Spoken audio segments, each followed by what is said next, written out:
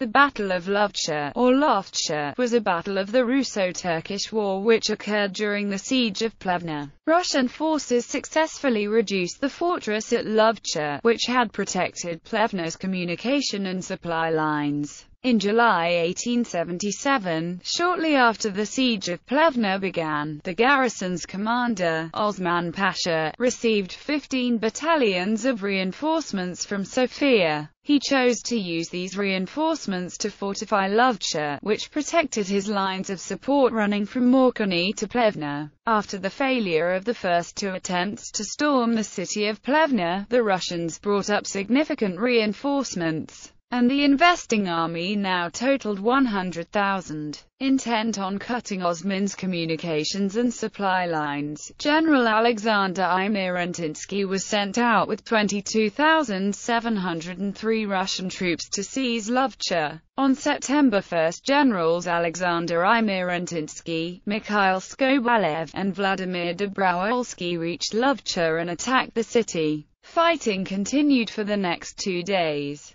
Osman marched out of Plevna to the relief of Lovcha, but on September 3, before he could reach it, the city fell to the Russians. Survivors of the battle withdrew into Plevna and were organized into 3 battalions. After the loss of Lovcha, these additional troops brought Osman's force up to 30,000, the largest it would be during the siege. The Russians settled on the strategy of a complete investment of Plevna, and with the loss of its major supply route, the fall of Plevna was inevitable.